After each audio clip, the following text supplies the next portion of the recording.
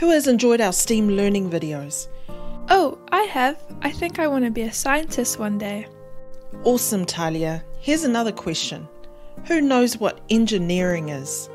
I know. Engineering is about making things like bridges, buildings, roads, and other stuff. Engineering, o ngā oe whakaensinia, is about solving problems through mathematics and science. It's also about designing and manufacturing products that we use in the real world.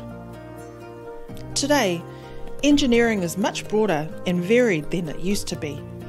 Engineering used to refer to military engineering, which involved designing and building military products such as weapons, transporting people, and equipment. The first type of modern engineering is what we call civil engineering, ensinia whakapuleanga. This type of engineering involved building large structures such as bridges, halakavakava, dams, āmakatapuniwai, buildings, whale, and highways, halapuleanga.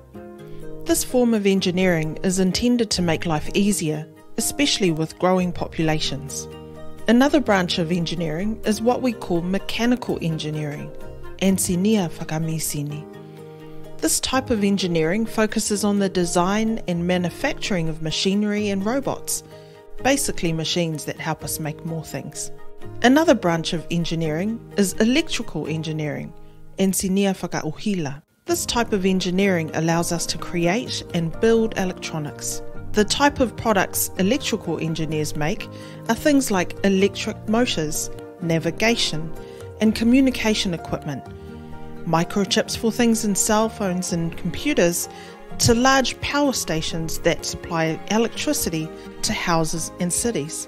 Often mechanical engineers and electrical engineers work together to create some amazing products. So if you want to create a robot, you need a mechanical engineer to create the skeleton of the robot and an electrical engineer to create the heart of the robot. Another branch of engineering is a chemical engineer, ensinia whakakemi. Chemical engineers use chemicals in the creations of fuels, drugs or medicine, fertilizers, plastics, and paper, just to name a few. So together, civil, mechanical, electrical and chemical engineering are often seen as the four main branches of engineering. However, industrial engineering is important as well. Industrial engineers design and build the factories and equipment that other engineers use to build and create their products. With the power of engineering at our fingertips, we have already created some amazing things. But there are many more things to create and build.